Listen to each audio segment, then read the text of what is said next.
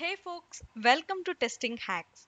Today in this video we will understand what is regression testing, what are the different types of regression testing, and what is the process of regression testing in Agile methodology.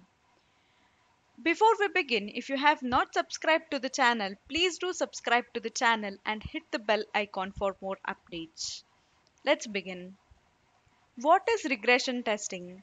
Regression testing is a type of testing carried out to ensure that changes made in the fixes or any enhancement changes are not impacting the previously working functionality. The main aim of this testing is to make sure that changed component is not impacting the unchanged part of the component. There are different types of regression testing. There are majorly three main types of regression testing in Agile. First is unit regression testing.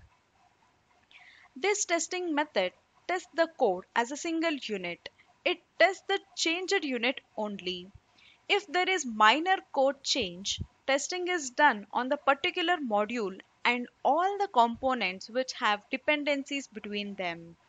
Here, testers need not to find the impacted area.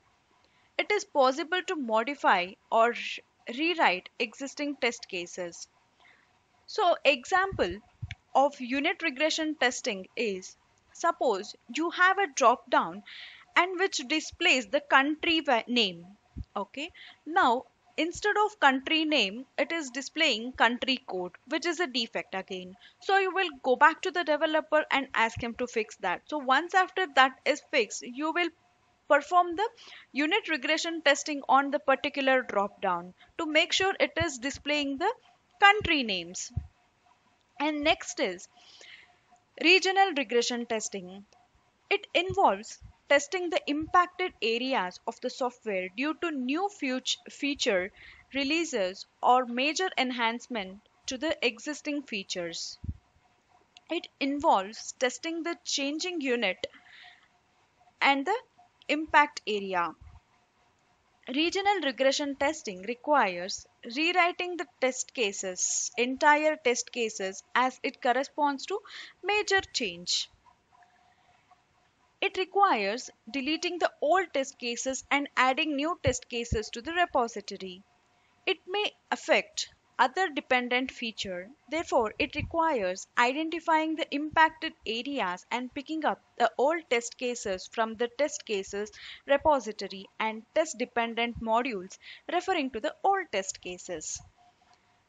Example of regional regression testing is, you have a page, okay, existing page, which through which you can enter the record manually line by line, but now they have implemented the feature that the user should be able to multiple upload the files, the multiple upload the records through the file. In that case, you will test the existing functionality that you should be able to upload the file, and also along with that you have to check the old functionality through manually also you'll be able to add the record. That is regional regression testing. Next is full regression testing. It is a comprehensive testing method that involves testing the changed unit as well as independent old features of the application.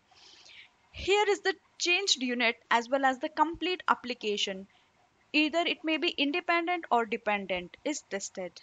Full regression testing is mostly applicable for life critical or machine critical application.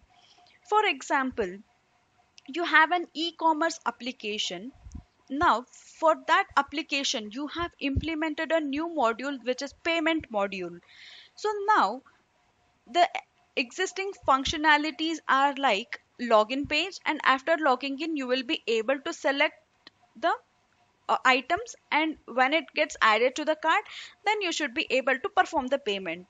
So this is how the complete flow you will be testing, from either from logging into the performing the payment, not individually only checking that particular payment functionality.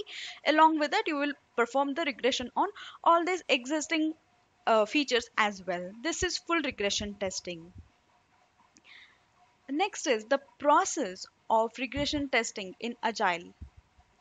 After getting the requirements and understanding it completely, testers perform impact analysis to find the impacted areas.